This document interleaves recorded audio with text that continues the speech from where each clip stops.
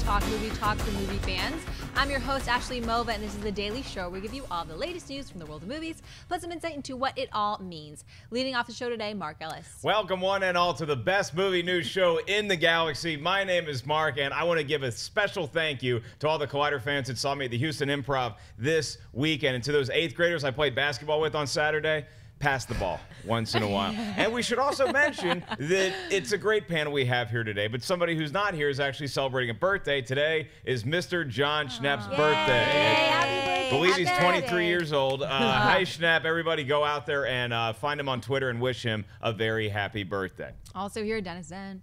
Yeah, hit him up on Twitter and say that Collider sent you. Wish you a happy birthday. What, yeah, 23? 23, 24, something like that. He's got What a that youngin'. mid-20s, angst still Straight going out of college, on. Yeah, he's finding his way. Also here, Clarke Wolfe. Hey guys, thanks for having me, and happy birthday, John Schnepp. I love you. All right, enough about Schnepp. Now it's back to us. It's all about us. We're talking movies, and we have a lot of cool stories to get to. But as we usually like to kick off things here on Monday, Ashley, let's talk about what went down at the theaters this past weekend. Yes, it's Monday, which means it's time for the weekend box office report, brought to you by our friends at AMC Theatres. The box office juggernaut that is Disney continues its dominating hold on the box office, with Captain America Civil War taking the #1 spot with $72.6 million, snagging the record of the 6th highest grossing superhero movie of all time. Cap's latest record also helped Marvel cross $10 billion worldwide for their Marvel Cinematic Universe total. The Jungle Book took the #2 spot with $17.8 million, crossing $800 million to bring the worldwide total to $828.1 million. Money Monster pulled in $15 million for the #3 spot, with The Darkness taking in $5.2 million for the #4 spot. And at #5, Mother's Day with $3.2 million. Mark, thoughts about Captain America and Marvel breaking all sorts of box office records? Well, I mean, the $10 billion mark is always what everybody dreams of crossing in life. But, they've had a lot of movies come out, too. So congratulations. You crossed $10 billion. I can't even count that high. So I'm just looking at what happened this weekend, and that was Civil War, having a pretty nice second weekend with $72 million. And The Jungle Book is also, that movie came out April 15th, guys. And it just never had that huge drop-off that you usually expect to see with any movie from a second to third weekend or third to fourth weekend. It just keeps making money. Speaking of money, Money Monster is a movie that, look, you got huge stars in it. It's directed by Jodie Foster. It just feels like it didn't have a whole lot of critical acclaim that it maybe should have had if more people were going to go see it. And again, it's a summertime kind of feel, and you don't really want that with Money Monster. If you're going to go see a movie in the summer, it's probably going to be a huge blockbuster or a comedy or a horror movie. Unless you're The Darkness, which just, Clarke, I wanted to ask you about The Darkness, first of all, because I know you're a big horror movie fan. Do movies like The Darkness, which got panned by critics, it wasn't even screened early, it only made $5 million. It seems to be just like an opening weekend kind of, hey, let's see what money we can get with the movie title called The Darkness. Does that hurt horror movies in the long run? I don't think so. I think what hurts horror movies in the long run are the big swings. So something like Deliver Us from Evil, Sure, right, yeah. with Eric Bana that came out a few Julys ago. It was a big release date, and it was a big movie, expensive movie, and boy, it just sucked. Sorry, but it was not good, and it wasn't well received. But something like The Darkness, we talked about it a little bit on last week's show. This is a Blumhouse Tilt release. They didn't throw their whole weight behind it. This was basically one of those things where, hey, it's going to go out into theaters for a little while, but it's mostly going to live online. So, and look, honestly, $5 million, not a big box office haul. But for me, I'm looking at those numbers and I'm going, wow, yeah, Kevin Bacon's in it, but they didn't really do press for it. It's a small release. It didn't have a ton of marketing, and it still made $5 million. To me, that's the hardcore horror audience showing up that you can rely on. Right. Well, something that the studios definitely did throw their weight behind would be Captain America Civil War. And so for the second weekend, Dennis, this thing, we expected it to be #1 again. What does this number indicate to you? Well, before I get to that, I want to ask Clarke something, because Clarke teaches me all these things when she comes on Movie Talk. She teaches me about statement necklaces. What is this? Gel manicures. Yep, So yep. I'd like to ask you, as someone who's not a horror fan, what does Blumhouse Tilt mean? What do you mean by that? Yes. So Blumhouse Tilt is a so Blumhouse has a big production deal with Universal. Okay. So what that means is they take movies that they're particularly enthusiastic about to Universal first, and they get the option to distribute them, you know, in a big way, right? So something like The Purge is Universal. That comes from Blumhouse. But when you have Blumhouse Tilt, you know, basically Blumhouse's production model is super low budgets. A lot of times they get big stars, hoping that if the movie goes big, those big stars will get a percentage of the return, right? They make so many movies that they have this this excess of films, and sometimes they sit on the shelf for a very, very long time. Sometimes, and so Tilt, I don't want to downplay it and sort of seem like I'm teasing it, but it's kind of a dumping ground. That's at least that's how it's known. The name indicates that they're drunk somehow. So they might have been drunk when they were greenlighting these movies. I don't know, but basically it is their direct. With, you know, all kidding aside, it is their direct to digital platform. So that's what Blumhouse or BH Tilt means. Yeah, well, again, and if you can be out in the theater for a few weeks and make maybe $10 million, get Kevin Bacon's name back in the populace, if even for a weekend, then I guess it did its job. I'm really bummed out by Zootopia because it couldn't make $300,000 more and knock Mother's Day out of the top 5. Nobody wants to see that movie in the top 5 anymore. Mother's Day was a week ago, and even if you took your mom to see Mother's Day, you're a bad kid because you should not treat anybody to see that movie. You should be going to see Captain America: Civil War. My question to you kids is, do you think that Civil War can maintain #1 for yet another weekend in a row, or do you think something like either Neighbors 2 or Angry Birds is going to unseat it? I don't think it. I think it's going to be #1 again. I did want to talk about it. I mean, obviously, $70 million is nothing to sneeze at, but I think it might be a little disappointing. I think I was thinking it was going to get closer to like 80-something. The drop-off, not huge like Batman v Superman, but it was much more than I expected. And we talked about this last week about Batman v Superman maybe affecting Civil War, maybe because of the mixed reactions. Maybe now, seeing this and the drop-off, even with the good word of mouth, the good critics' reviews, there was still more of a drop-off than I expected. So maybe there is some sort of superhero fatigue setting in that it's regardless of quality of the movie or even the fan or critic reaction. Because now that I'm looking at it, I'm thinking maybe if Civil War had come out before Batman v Superman came out, they would have been hurt by Civil War just by being so close together. Now we have X-Men Apocalypse coming pretty soon, and that I have a feeling is going to be really hurt by now 2 big superhero movies coming out before that. I mean, it was a 60% slide from week 1 to week 2 for Civil War. Clarke, do you also see a superhero fatigue setting in a little bit? Well, I don't know. In the case of Civil War, I'm actually wondering if the fact that the movie started screening so far before its release date and being released all around the world before it opened here, I'm wondering if that had something to do with it. I don't know, but I feel like the buzz that was generated for Civil War when critics got to started watching it was a month ago. I mean, I've been hearing about this movie. In fact, wasn't the premiere the same week Jungle Book came out? It was like, I think it was the week before Jungle Book came out, because I was on the road and I missed it, and everybody else got to go see it. So I mean, I don't know if that's, you know, if that has a direct impact, but I wonder if it has some sort of impact. And also, I think that a 60% drop is not horrible. I don't know if it's overall superhero fatigue or if it's the idea that this is an intense movie. You know what I mean? Like when I think about fun summer blockbuster, don't get me wrong, I loved Civil War. I thought it was a great film. But if I had one sort of critique of it, it was a little slow for me at some points. It's a serious movie. There's a lot at stake. So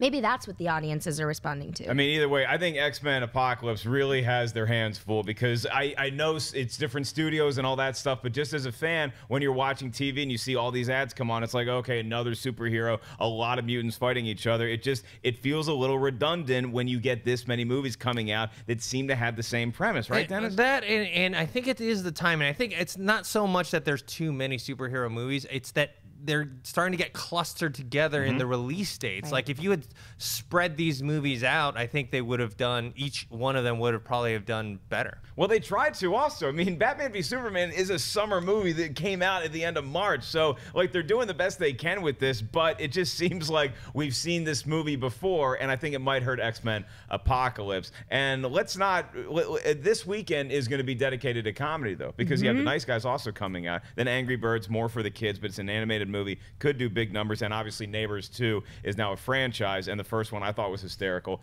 I'm really looking forward to Neighbors 2. So a lot of exciting stuff this week as well. Ashley, what's our next story? The Black Panther movie got a massive boost of hype when Chadwick Boseman's turn as the Wakanda warrior turned out to be one of the best parts of Marvel's Captain America Civil War.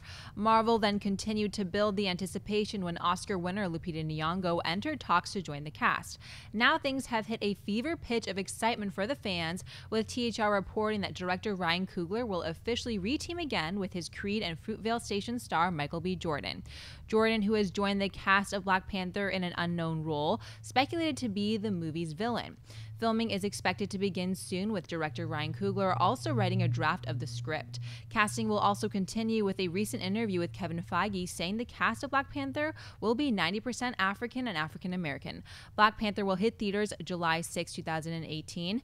Dennis, thoughts on Michael B. Jordan joining the cast of Black Panther? Well, not a big surprise. I mean, with Ryan Coogler heading up the film and having worked with him with Fruitvale Station and Creed, it wasn't unexpected, but I like this a lot. I'm a big fan of Michael B. Jordan. I like what Ryan Coogler does with him. The question now is, what character is he going to play? People are speculating that maybe a villain.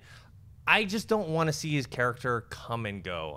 With an actor like Michael B. Jordan, I hope it's a role that he'll be able to play further down the line. He doesn't come in as a villain and get killed right away. People are speculating maybe there's a character named White Wolf, which is basically the adopted brother of Black Panther that he could play. So I'm all for it. Yeah, I mean, I'd be up for that. It seems like Michael B. Jordan is like the De Niro or DiCaprio to Coogler's Martin Scorsese's. If that's his muse, then he picked a really good one. And it's awesome to see Michael B. Jordan, who was in the train wreck known as Fantastic Four, now get already another shot at a superhero franchise, this time in a much better home, that being Marvel. And whatever role he's playing in Black Panther, I'm just excited to see talent. I like when talent is involved in movies that I get excited about. So whether he's playing a villain, whether it is something like Loki, where you see him as a repeat presence in a Black Panther franchise, or even if it is a situation like Darth Maul, where it's just like a really cool, intriguing villain and then gets cut in half, I'd be up for it either way. Whatever story this movie wants to tell me, I'm on board, and I'm even more so now that Michael B. Jordan's a part of it. Yeah, I am too. I mean, I think this is a great collection of talent so far, and I think it's only going to get better.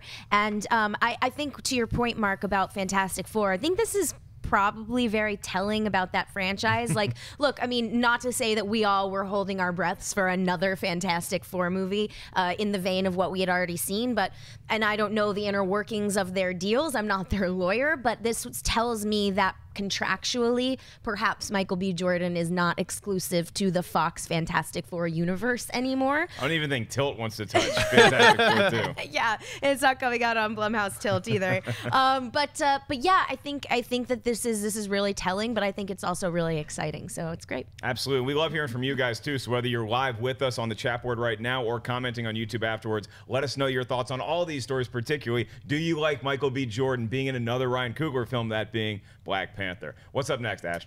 Deadline is reporting that Gareth Edwards has exited Godzilla 2, and a split reported to be amicable for both Edwards and Warner Brothers. Edwards, who helmed the first film in the series in 2014, promptly signed on to direct Rogue One, a Star Wars story, which will release later this December.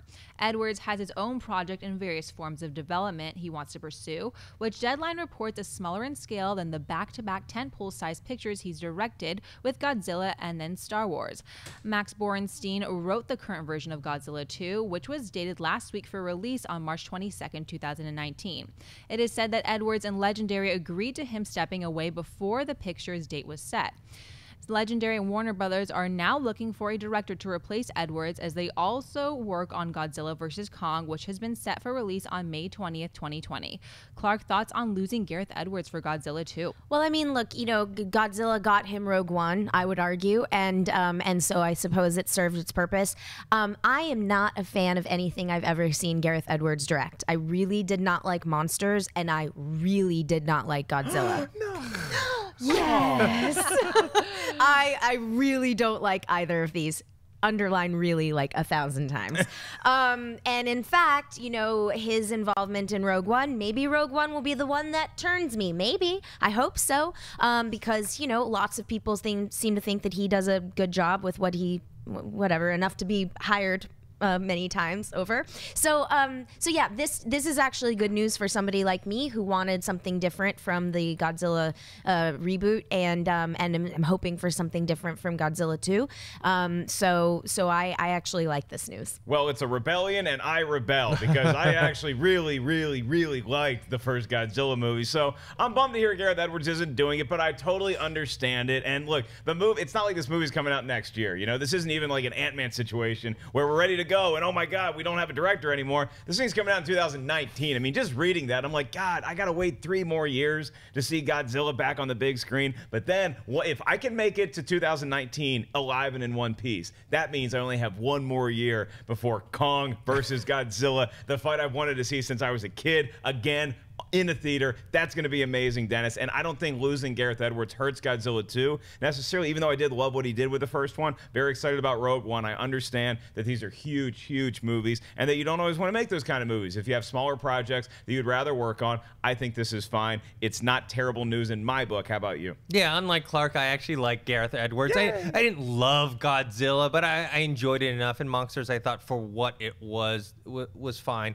But I do think him leaving this project isn't necessarily heartbreaking to me. I'm not like, oh man, like I wish he had stayed on. Plus, you know, after Star Wars comes out and Rogue One comes out, he's going to be able to do a lot of stuff. I mean, I'm just assuming it's going to do very well and it'll be well received. He's going to have a lot of options on the table. It sounds like he wants to do some projects, his own probably original concepts. Also, he's part of the Disney family now. Maybe he's going to work on other Star Wars films, or maybe even move over to Marvel and handle some of those.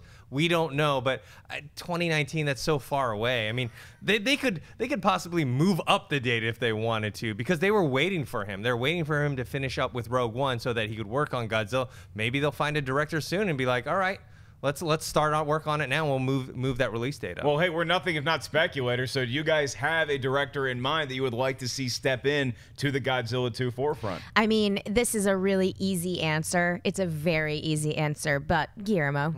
I mean, Guillermo del Really? Toro. Okay. Yeah, I would love to. Or if not for Godzilla 2, maybe Godzilla Kong versus Godzilla. Versus Pacific Rim? Yeah. Yes. I mean, you know. Then they'll be as excited as you are about Kong versus Godzilla. I mean, you know, it's a possibility. It's all under in the same house. Well, hey, look, if you get Kong and you get Godzilla, why not throw some Jaeger in there? Jaeger always makes things better.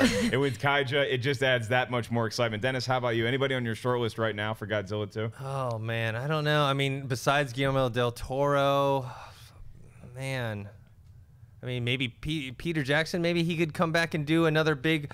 like King Kong, I like the movie. He just needed to cut off. The project was reportedly initiated by Clooney, Soderbergh, and late producer Jerry Weintraub, with Olivia Milch set to pen the screenplay. The tracking board also reports that the project won't be a hard reboot, but a spin-off of the Clooney-led trilogy, with Bullock in the role of Danny Ocean's sister, leading a team of thieves to steal a necklace from the Met Ball and frame a crooked gallery owner. No release date has been set. Mark Byers saw Jennifer Lawrence in an Ocean's 11 spin-off movie with Sandra Bullock. I mean, yeah, I'll buy Jennifer Lawrence being in it. I'll buy anything that has Jennifer Lawrence, even though I wasn't overwhelmed by her performance in X-Men Apocalypse. I think she totally mailed that movie in, but when you guys see it, you can let us know. Do you think that she's kind of licking the stamp and putting it on the envelope just a little bit in X-Men, where she feels like she wants to get out of that role once and for all? I understand putting on that blue stuff every day. I don't even know if she puts on blue stuff or just like a suit and then they CGI it later. It looks like a lot of work to play that role. This movie, I don't love the fact that it's Danny Ocean's sister. Like, we have to make it set in that universe somehow. Danny Ocean, did he ever reference having a sister in any of the Ocean's 11 or 12 or 13s?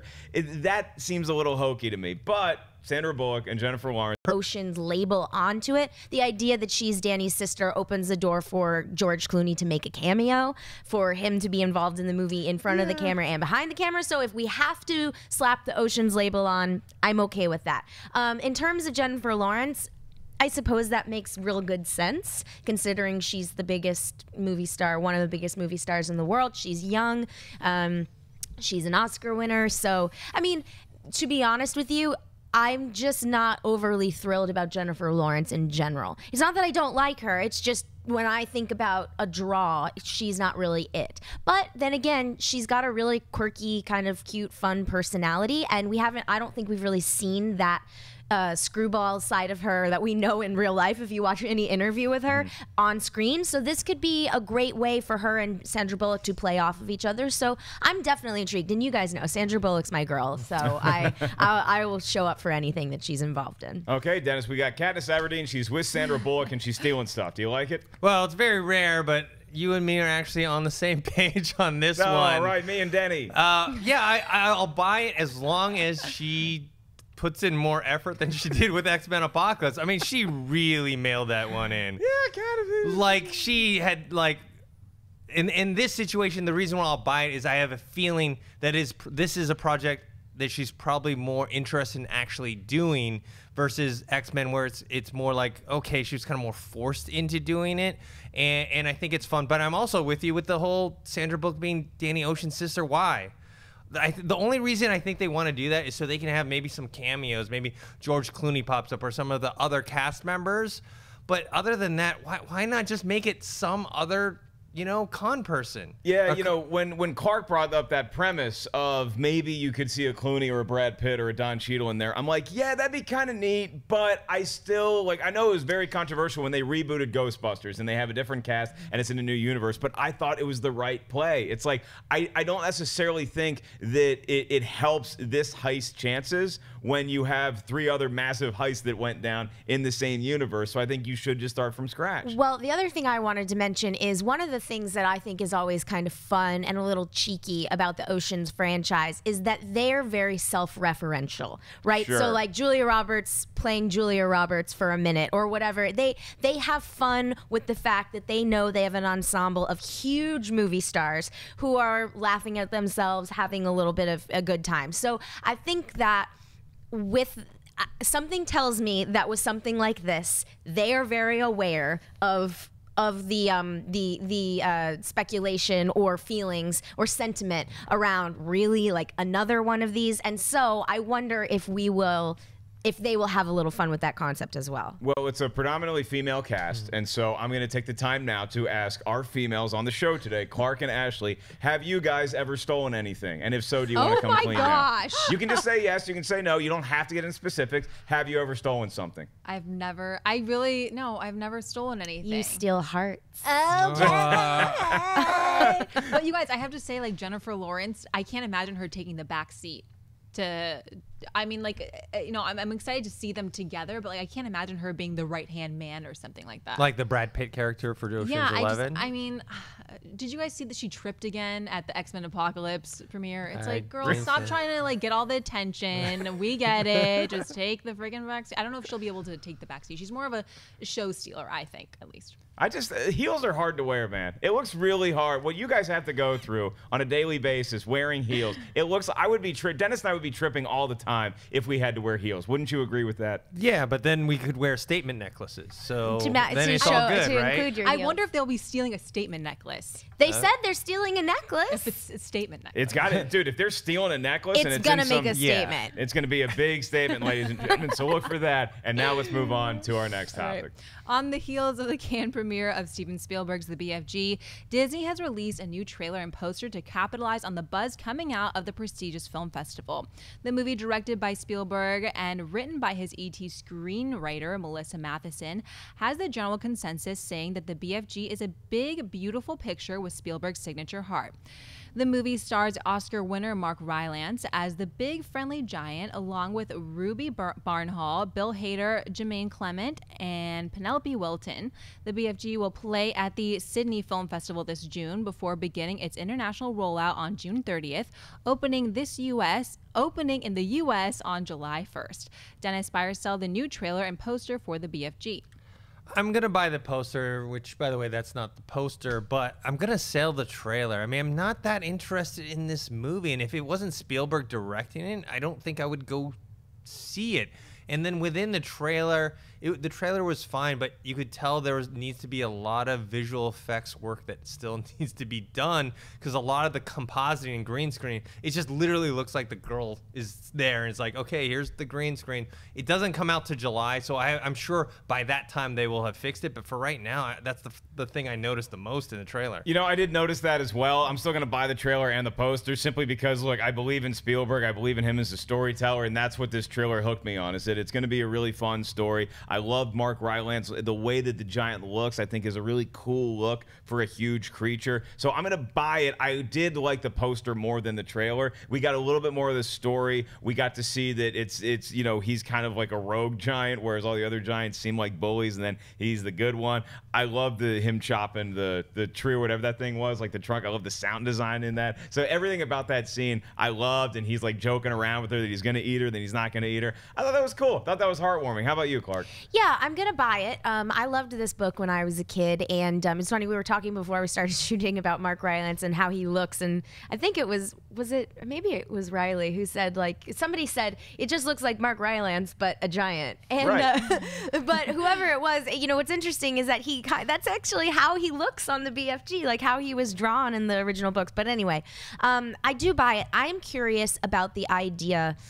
You know, the big buzz out of Cannes has been that this is like a return to old school Steven Spielberg, right? It feels like one of those childlike fantasies that we used to know him much more for. And, you know, the one thing that I think is disorienting for me is that it's so heavily computer generated, computer animated. And that's what's taking me out of it a little bit. Because I know Steven Spielberg movies when they were practical and when they were, you know, I don't know, were a little more tangible. So the buzz out of Cannes has been great. I tend to believe that, and you know, I'm excited about it. I do have high hopes for it, so I buy it. I mean, I don't think you need to go back to his like classic movie making, like E.T. and stuff like that. You can just go back to The Adventures of Tintin, which I thought was a criminally underrated movie. I thought it was a really fun adventure, and I was in the green room last night, right before the show, and they didn't have HBO, so I tried to watch Game of Thrones. They didn't have Game of Thrones in there, so I had to go to something else, and Hook was on. And I have been on this show multiple times saying I just didn't like Hook as a kid. I never got into it, kind of hated it. I watched it last night, and I gave it another shot, and I kind of liked Hook a lot. I kind of got wrapped up in a damn world of imagination. So are you guys both Hook fans? I'm like a meh. That's all right. But to clarify, that was a green room, not for this show. We don't have the budget for a green room here. The green room for somewhere else. The green room is my office. Yeah. There, where there's just a lot of green T-shirts strewn about. Okay, Ashley, what's our last buy or sell topic? Variety is reporting that Goosebumps director Rob Letterman is on board to direct a reboot of Dungeons & Dragons for Warner Brothers Studios. Sources at Variety say that a recent presentation to execs from Letterman helped secure him the job. The film will mark the second go-around for the project, following the 2001 version, which underwhelmed at the box office. The film has been in development for some time now, with a lawsuit between Sweet Pea Entertainment and Hasbro about ownership of the sequel rights delaying the progress.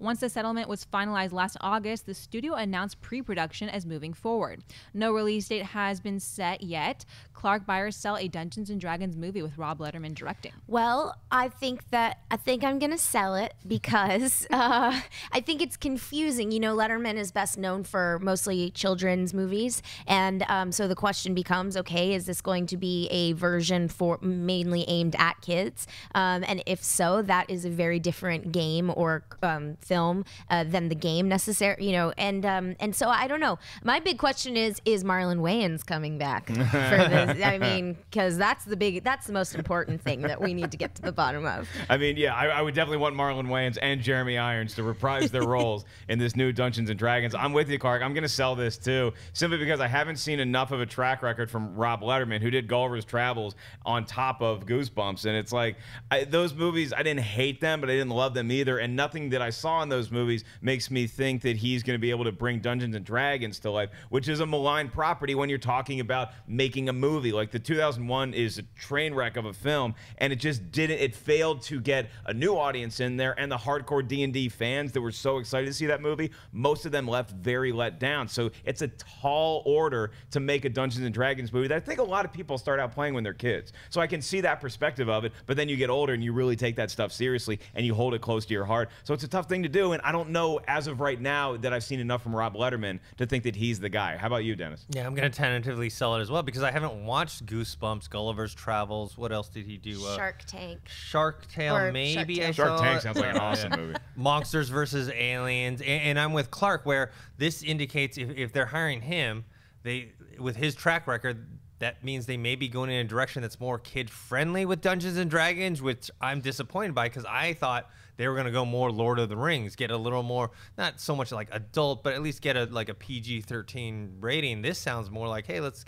make a kid-fun film, PG rated. So I don't like this at all. Well, look, I mean, if you know anything about me, despite what Ashley had to say when I came into the office this morning, I try to put a positive spin on everything. I try to be in a good mood. So how about this? Maybe Rob Letterman made a pitch and was like, look, I know you guys need a director for D&D. I'm a huge D&D fan. Maybe he grew up and he loves Dungeons and Dragons, and that's the property that he's always wanted to make, so now he has the platform to do it. That could be the case. I don't know if Rob Letterman has ever rolled a dice in his life. I'm just saying that might be one of the reasons why he would be a director. Well, side note, the director of the 2001 version of D&D was a huge D&D fan. Oh, God, no. And that's part of the reason why he got that job in the first place, is because he was a huge fan of the game. And we saw how that turned out. So I hope that that's not the case. Or if it is, I hope he's got a good, because look, the piece did mention that his pitch was what, won him the job. And so maybe he really has a cohesive and smart take on this material. Well, hopefully he also doesn't get Space Jammed like the director of the original Space Jam had said. Basically, Space Jam 2 is going to be doomed and going to fail. Hopefully he doesn't get that from the previous director. I just love the term Space Jammed. Yeah. We gotta start using that more often. That's gonna be my new phenomenal, is Space Jam. That's a great term. You know what? To celebrate Space Jam and Dennis's new phrase, Ashley, let's celebrate with one more buy or sell. There you go. Though he's been rumored for some time now as joining Hugh Jackman in his last go-around as Wolverine, Patrick Stewart's Professor X had yet to be confirmed as officially joining the project. But thanks to an interview with producer Hutch Parker, Collider's own Steve Frosty Weintraub was able to finally confirm that Stewart will be joining the ensemble, rumored to be a story loosely based on the Old Man Logan storyline from the comics. Stewart then confirmed that the news as well on Twitter, tweeting, "Worst kept secret," shortly after Parker's statements were made public. As Jackman previously teased, the idea will be to explore the father-son dynamic of the Wolverine/Professor X relationship, with the Wolverine Helmer James Mangold directing.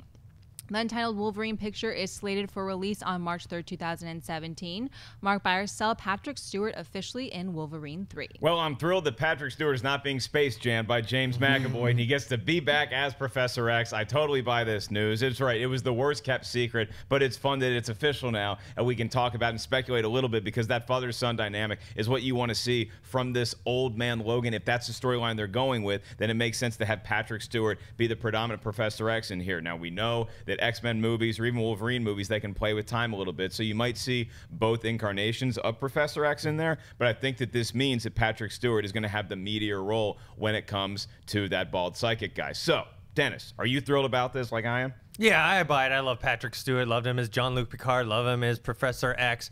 Also, if it is going to be the Old Man Logan storyline, which it looks like it's going to be. They talk about it's going to be rated R. It's going to be set in the future. It's going to have a Western vibe to it, which indicates more post-apocalyptic thing.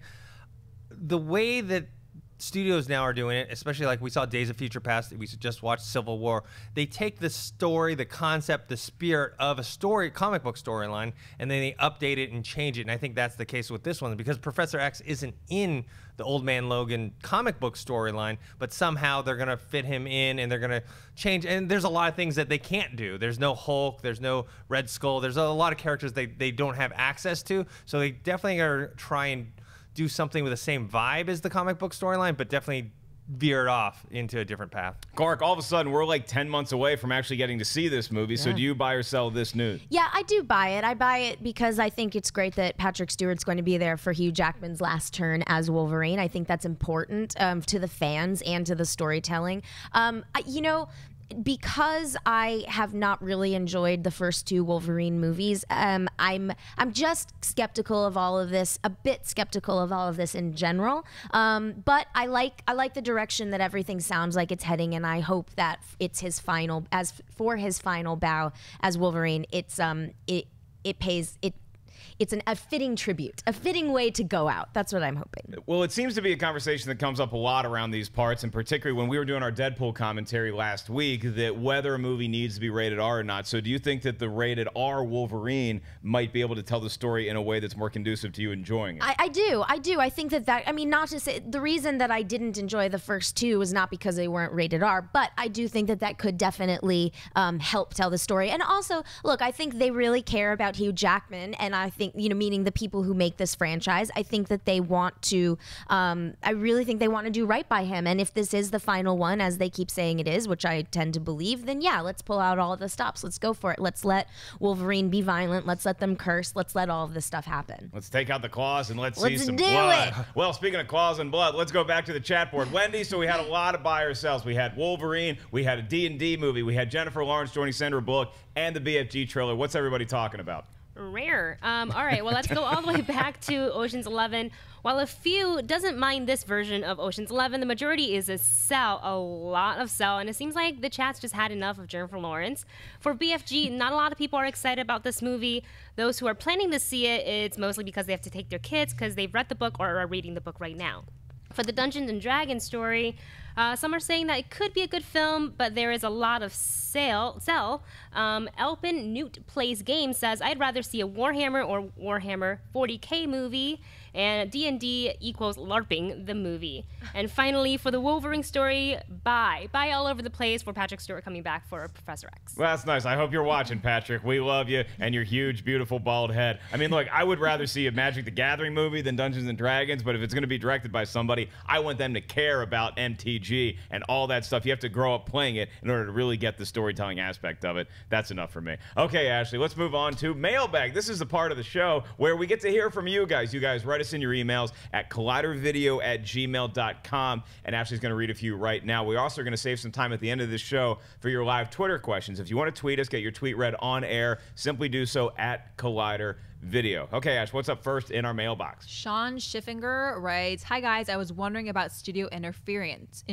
We always hear about the horror stories, i.e. Fantastic Four and Batman vs. Superman, but are there any times you can think of where studio interference has helped make a movie better? Thanks. I don't think there was enough studio interference on Batman v Superman, to be honest with you. I mean, look, I think that a lot of times, obviously, studios get the bad rap because, oh, they're the fat cats and they're just counting money, but a lot of times studio interference does help movies. It's just, we just don't hear about it. You know, when somebody has a great idea to make something and either it's not feasible or they're just going in the wrong direction. Like sometimes you can get way too absorbed in the source material or whatever you're making, and you can't step back and have that perspective to say, well, is this going to make sense to an audience? Like I know, for example, when the Wachowskis were making the first Matrix movie, they had like such a deep and intricate way that the neurological pathways worked and all these things, and the studio came in and said, look guys, you need to make this a little more digestible for a mass audience. And I think that's why the Matrix, the first one, worked so well, and then the second and third one, when the Wachowskis could do whatever the hell they wanted to, they got a little more confusing and intricate, not in a way that benefited any viewer, at least not me. Dennis, can you think of any times in history when studio interference has actually been a benefit?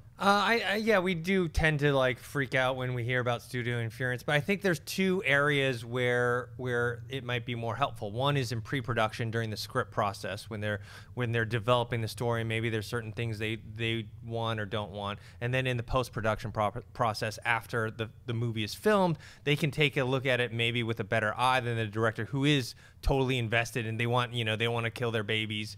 They want to have everything they shot in there, and it could be more helpful. I think the problem of studio interference is when it starts to mess into the production process, because you don't really know what you got yet during the production process. And so when you start messing with that, I think that tends to be more of a problem. One movie that I think benefited from a little studio interference in the post-production process was James Cameron's Aliens. I love it. It's one of my top action movies of all time. If you've watched the special edition, you'll see all these extra scenes that he wanted to include that the studio cut out, and they cut it out for good reason. They weren't bad scenes. They just they just interfered with the pace of the movie. There was a scene with Ripley finding out about her daughter. Newt and her family had a scene. There was a sentry gun sequence as well, which it was just guns in a hallway shooting down aliens. It was cool, but it kind of interrupted the flow of the movie. So that's one for me. I just say get Newt out of there, man. I just want to see Sigourney Weaver shoot a bunch of aliens. I don't need any little kids running around outer space. How about you, Clarke? Can you ever think of a time in history when studio interference has actually helped? Well, I don't know, but the thing that I kind of sprung to mind was actually Ant-Man. So not that was studio interference, but clearly, Edgar Wright left the project because he and the studio were not seeing eye to eye. And, we as fans heard a lot about that, and that was a huge thing. But the thing that I remember thinking when I left Ant-Man was, all that movie had to be was fine, considering all of the production problems that we had heard. And I thought it was great. I mean, I love Ant-Man. I just love that movie. I think it holds up from the first time that I saw it. So that was a movie that was not, drowned in the production problems. That's a great point. I mean, when you look at a studio like Marvel or Pixar, where it is a collective of ideas, but they really do share information. And if it's not building on the universe that they already created, they're not going to be able to make that movie. I think that was the situation with Edgar Wright. A couple other examples real quick is that I know that Lethal Weapon, the first one, I don't know if it was Joel Silver, somebody else on the studio side stepped in and said, we need to make the ending feel more like a setup for more movies, because they so strongly believed in the chemistry between Mel Gibson and Danny Glover that they knew they could make a franchise out of it. And also The Wizard of Oz. The studio stepped in on The Wizard of Oz and said that we think we need to make this a dream sequence because we don't believe that audiences are going to think that Oz is a place on Earth. So you had to make it some other ethereal plane. Little nugget of information for you guys. The studio also wanted to cut Over the Rainbow from Wizard of Oz. What? Cut that number. Fat cats. shows them. But actually, real fast, can we go back to this question?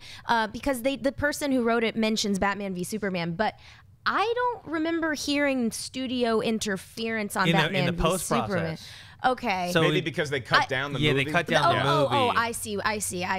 Yeah, I would be curious to visit this question again after Suicide Squad, after we have been hearing of more hands-on notes or direct. Well, specifically for Batman v Superman, I'm interested in revisiting after we watch the director's cut. I mean, if it's a good 30 minutes, and then there was rumors that it was actually even longer than that, the original cut, like maybe 4 hours or something like that. Boy, buckle in for that Collider commentary. That's definitely going to happen. The day that Blu-ray comes out, we're very excited to do it. That's going to be a 2 pee break kind of day, but it's going to be worth it because we can't wait to see what we didn't get to see in theaters. All right, Ash, what's up next? Joshua Tuning writes, "Hey Collider crew, now that Comic-Con approaches and with all the amazing comic book movies to come this year and next, which movie trailer or event do you expect to steal Comic-Con? My guess is Doctor Strange or Wonder Woman. Thoughts?" I love this question because it's so fun to be there in Hall H and see a trailer just completely blow the 6,000 people that are lucky enough to waited in line all day and all night before to get in there and just be overwhelmed by awesomeness. I don't know that that's going to happen in Hall H this year because a number of studios are not going to air new trailers or new footage during Hall H simply because they're nervous that it's going to get leaked out. They don't trust the security process at San Diego Comic-Con like they used to. I think the other reason is that there's just not the same kind of movies coming out where you had a Deadpool or you had a Batman v Superman. I think that if there is going to be a trailer or footage that wows everybody in Hall H, it would be Wonder Woman. I just don't think Doctor Strange, I think it's going to be great. I just don't think it's that kind of movie that everybody's going to leave, that it necessarily gets people buzzing about it. You could see some awesome stuff from Benedict Cumberbatch, and I think you will, but I think Wonder Woman is going to be the one that surprises everybody. You're going to see some of the footage from that movie for the very first time, and people are going to go ape. How about you, Clarke? Yeah, I agree. And actually, I do think that it's going to be really important for Warner Brothers to knock everybody's socks off with this Wonder Woman footage because this will go because Suicide Squad's August, yeah? It'll come out like a couple weeks after Comic-Con. Yeah. So I think what's going to be really, to sort of, it's no secret that a lot of fans were disappointed in Batman v Superman. A lot of critics were disappointed in Batman v Superman. But one of the strongest points, aside from Ben Affleck's Batfleck, was Wonder Woman. And, people are excited about this movie now, and I think that it's going to initiate goodwill for the DC Cinematic Universe to see some really strong, positive, awesome Wonder Woman footage. How about you, Dennis? What's going to wow everybody this summer? Well, last year it was Deadpool. Deadpool is the one that when they played that trailer in Hall H, everyone went nuts, and then they played it a second time. This year, I don't know. It's harder to tell because we don't know who's going. We already heard what Fox isn't going to be there. We're not sure if Disney, Marvel going to be there. I mean, I would say, okay, if Disney and Marvel are going, I say Rogue One. I think Rogue One may be around the time when they will show another trailer. I mean, look, that's the goal because I'm going to be at Comic-Con, but the week before they're doing a huge presentation in London at Star Wars Celebration with Kathleen Kennedy and Gareth Edwards on stage as like a Rogue One panel. So you got to think that is going to be where they drop the new trailer. Now, we can all sit here and watch it at Collider and do a reaction and get excited. I just think that, you know, they did something pretty cool with Star Wars at Comic-Con last year where they took everybody out and gave us a concert. They showed us a behind-the-scenes thing. I don't know that you're going to get that this summer, though. I think that if Disney and Marvel are there at all in Hall H, I think a Guardians of the Galaxy 2 teaser, something like that, because they had footage from Guardians of the Galaxy that they showed when they were shooting it for 2 weeks, the first movie. And they've already been shooting this movie for a little bit, so you got to think they're going to be able to cobble something together if they want to put anything out in Hall H. It's going to be live streamed this year, too. Now, sometimes it depends on studio to studio, but they're going to show the entire panel that you can catch 24 hours later, with the exception of the footage. So if the studio doesn't want the footage to get out, they're not going to show it, but if so, then everybody's going to get to watch it on the internet 24 hours after the actual panel. So stay tuned for more information. Obviously, we're going to be covering Comic-Con. We're going to have a huge presence down there. We're still sorting out all the details, but rest assured, you're going to see our sweaty faces down there in the hot, blazing San Diego sun. Okay, Ashley, now it is time to move on to Twitter questions. We gave the fans plenty of time to tweet in. What are some of the good ones they got for us today? So many great questions today. Rob Cartal writes, if you were stuck in a world where there was only one rating system, what would it be? For me, PG-13. So you only get like one rating of a movie. I mean, I'm gonna cheat here, and I'm just gonna go. I'm gonna go NC-17 because that means you can put anything in there, right? Like you could have anything you wanted to in there, so you're never limited. You have no strings to hold you down. It's not because I'm a pervert. I mean, it's a little because I'm a pervert, but it's also because like now you can make a PG movie. You know, you can get anything in a PG movie, you can get away with in an NC-17 movie. But if you live in a PG-13 universe, there's stuff you only get like one F-bomb per movie. You only get like a quick shot of boobs or something like that. I want maximum potential. That's why I'm going NC-17. Clarke? Okay, well, that was a good argument for NC-17. I'm going to go R. For, you know, I think that's reasonable.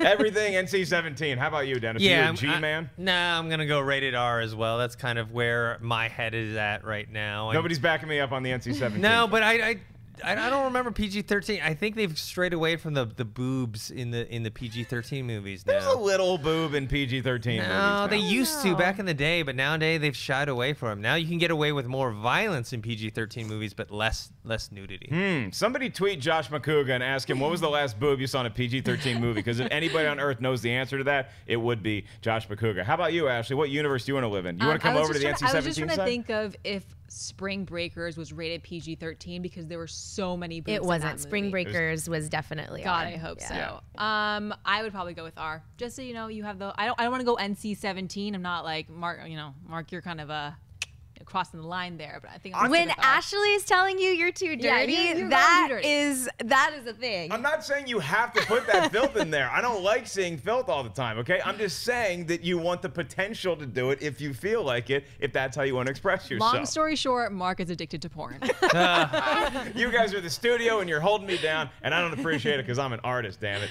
and a little creepy. Okay, what's our next question? All right, Gerardo writes, do petitions have any effect on a movie? Been seeing that a lot lately. Example, petitioning for a certain story.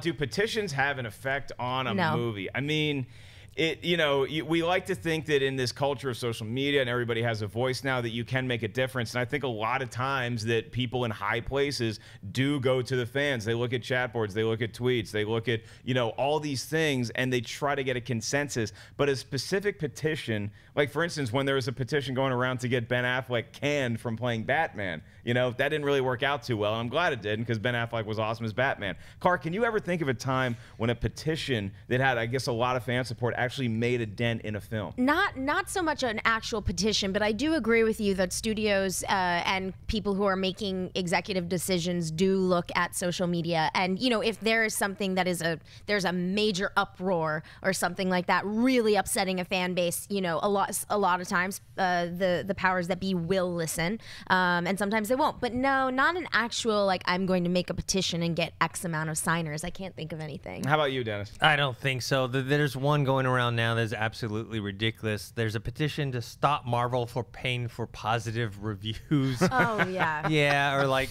it's crazy, and like have them stop paying critics to bash Batman vs Superman, which, by the way, they took a thumbnail that we did for Collider Mailbag one weekend where we dispelled that stupid conspiracy theory, and they used it for their own good, for their own campaign. I thought that was ridiculous. I think we need to have a petition to stop the petition That's right. that is petitioning against us getting money from Marvel and getting paid to bash Batman v Superman, because none of that crap's true. But never has been. You guys all watch Game of Thrones, right? Absolutely. Yeah. So it's not a petition now, but there is a Kickstarter right now from a bunch of book readers for $20 million that wants to redo the Dorne storyline.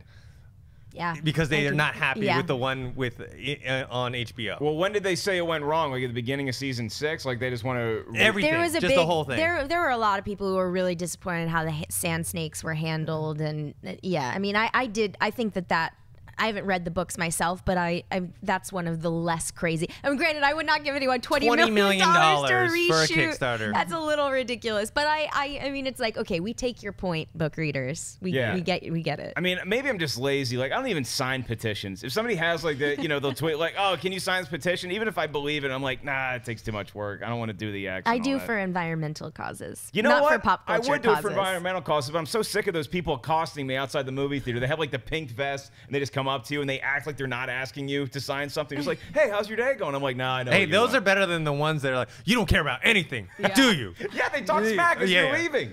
Yeah, like you're a Makes it bad awkward, person. because then they'll yell something like, "Do you support baby deaths?" And you're like, obviously not. Then you have to go talk to them. You don't have to, actually. You don't have to. Now when I walk I'll by, remember they're that going to next say, time. "There goes NC-17 Ellis. We're going to let him walk." Okay. What's our next Twitter question? Marcus London writes, "Since Mother's Day just passed, my question is, what was the first movie you saw with your mom?"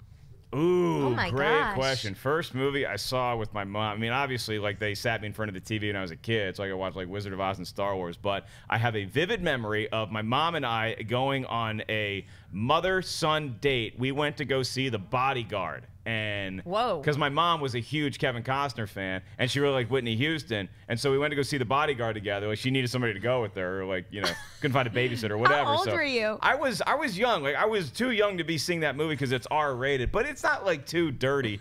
Right? It's not NC-17. It's definitely not let's not NC-17. go crazy here. And The Bodyguard was a great movie, and I love my mom to death, and I'm glad we got to go see The Bodyguard together. How about you, Dennis?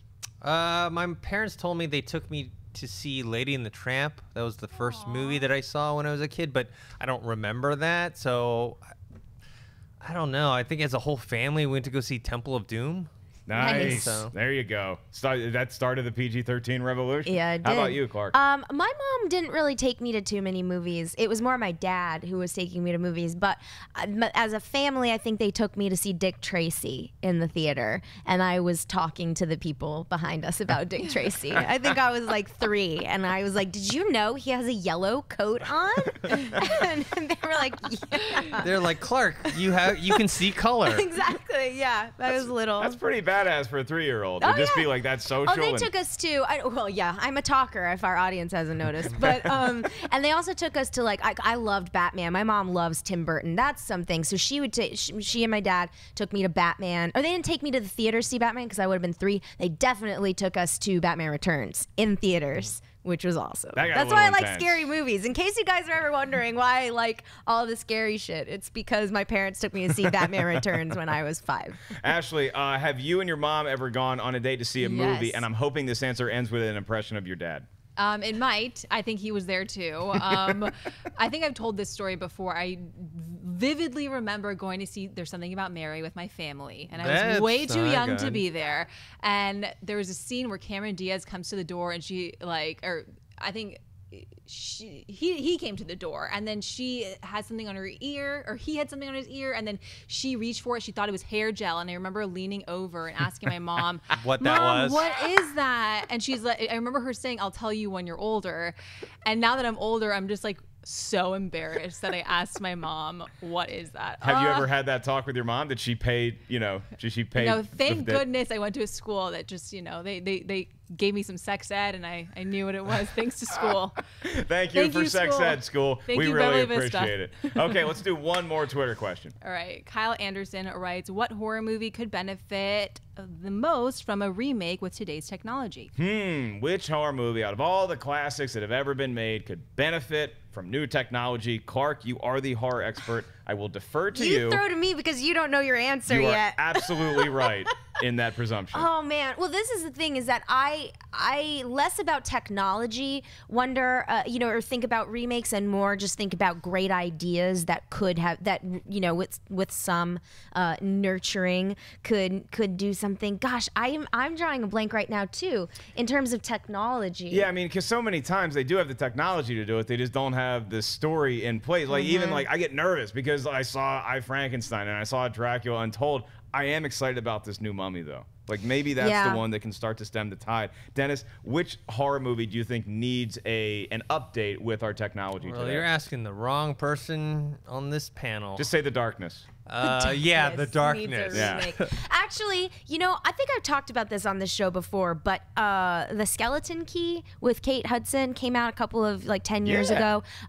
It's not great. However, I want to remake that movie big time. Great setting, great location, great premise, just not a great movie. I'm seeing a lot of The Birds in the chat room, and I'm seeing a lot of Hellraiser. Hey, Pinhead, we remember you. Come on back into theater. I don't know that you need more technology. Yeah, you just put the pins in the guy's head. I don't think we need more technology for Hellraiser. I just think we need more. I mean, don't horror know. movies aren't like sci-fi movies or superhero movies where you need a lot of visual effects. Plus the practical effects always work better. Are what sort of stand the test of time usually. That's what makes the Friday the 13th movies watchable, even though they're 30 years old, to me anyway.